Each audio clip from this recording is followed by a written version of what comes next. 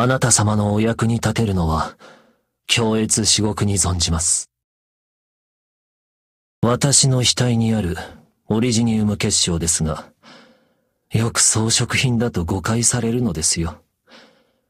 おかげで感染者であることをごまかす手間が省けるのです。とはいえ、額が痛む時には、自分の愚かさを骨身に染みて感じるのです。サルゴンを離れると言っても、私の道は一体どこにつながっているのでしょうね。シェーシャ君はまだ年若いのですよ。ええ、私とて彼よりほんの少し年かさであるだけです。それでも彼の我慢の仕方はいささか愚直に過ぎますし、恨みの強さも足りない。もし彼が復讐心を燃やすために真実を知りたいというのなら、喜んで力になりましょう。ああ、ドクターがするなとおっしゃるならば、決して出過ぎた真似はいたしませんとも。私は闇市を恨んでいます。あそこにあるのは、低劣でくだらない企みばかり。皆自分こそが最も練達なプレイヤーだと思い込んだまま、悲惨な最後を迎えます。時には、少しばかり慎重に周到に行動するだけで、たやすく人を死地に追い込むことができます。たとえ、パーディシャーが直々に任命した王族であろうとね。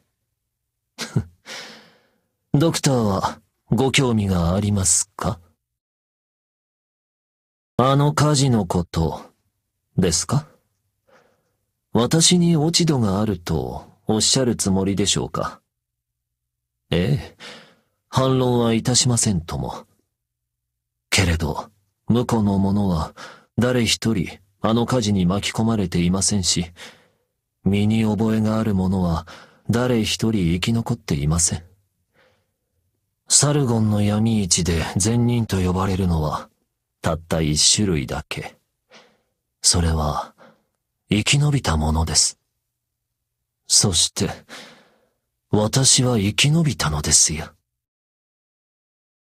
私とケルシー医師は、確かに窮地の中ですね。厳密に言えば、彼女は私の命の恩人でもあります。ですがご安心を。私は、あなた様のものでございます。おや？それがお心がかりではなかったのですか？これは何ともまた不思議な。まさかあのケルシーと共にいて、これほど無防備でいられるとは。もしクルビアに戻ったら、ここ数年、そのような考えがなかったとは言いません。心の揺ればかりを誘う過程でした。ドクター、どうか私が持てる限りを尽くせるよう、お取り計らいをお願いいたします。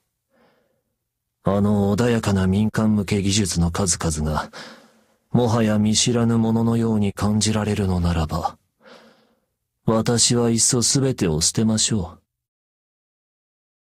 エリオット？なぜその名を？エリオット。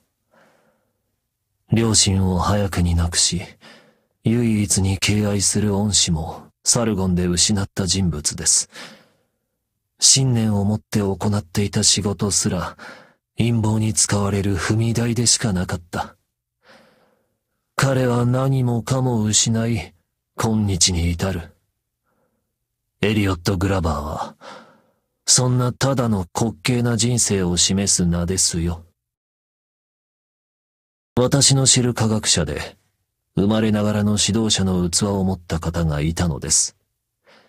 温厚で、雅な性格で、頭脳もずば抜けていた。私は彼のことを、兄のように慕っていました。けれど、彼の末路は、いいものではありませんでした。ええ、決して。ですのでドクター、どうか御身を大事になさってください。これでも私たちは、それなりに楽しい付き合いをしているのですから。このように、晴れやかな空を眺めるのは、いつぶりでしょうか。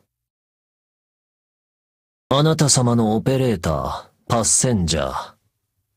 ドクター、あなた様と共に仕事ができる日を楽しみにしておりました。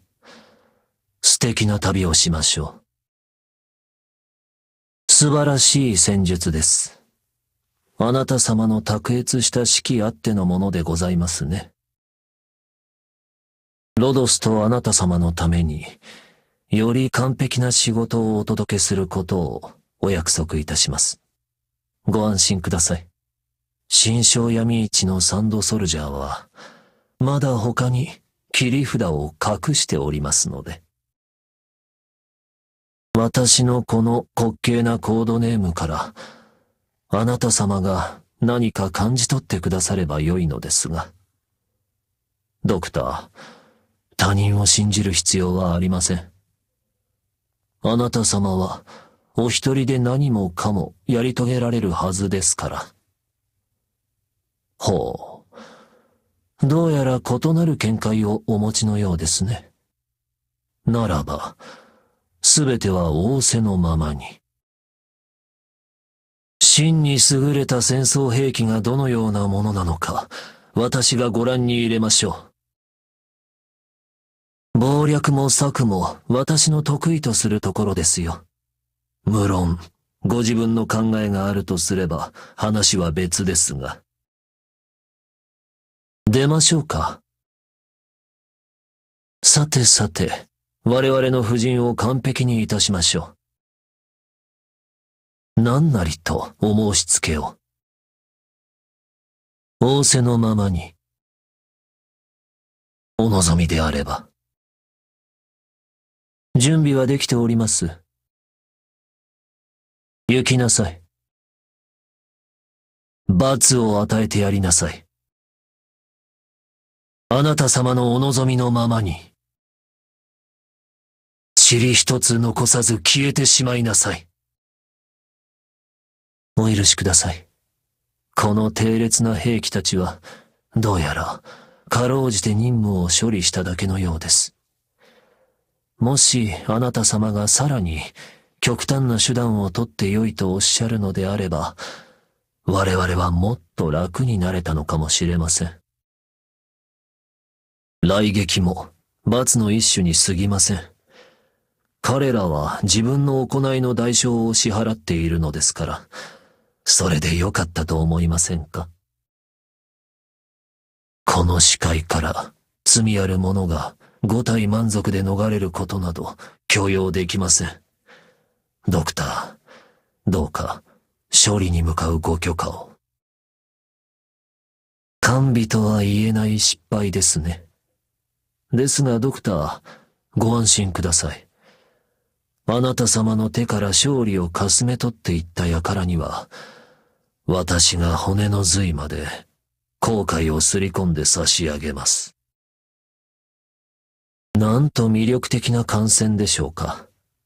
ドクター、サルゴンはついぞ、私にこのような待遇を与えたことはありませんよ。おや、どうなされました？ドクター、コーヒーを召し上がりませんか？私がこの手で植えた豆なのですよ。サルゴンでは唯一の気晴らしでしたのでね。アークナイツ。ごきげんよう、ドクター。